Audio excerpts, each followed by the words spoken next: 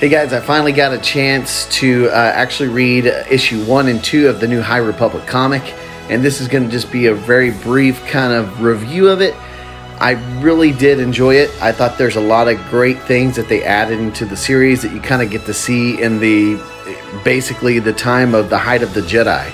There's a new space station called Starlight that's going to be a beacon in the Outer Rim to help guide people in the galaxy. What's really cool is we get to see new worlds, we get to see new Jedi. As you can see, this hilt right here is amazing. I love the design of it. We get to see a Trandoshan Jedi, which we've never seen before. And we get to see a Padawan go through their Jedi trial, which is pretty cool in the first issue. And some amazing new abilities. I love where the story is going, and I love the new costume designs. If you're thinking about picking up the first couple of series, I definitely recommend it. It's really expanding the Jedi Order and kind of what they did in the high time of the Republic. I love the costume design and everything about it. So yeah, go check them out.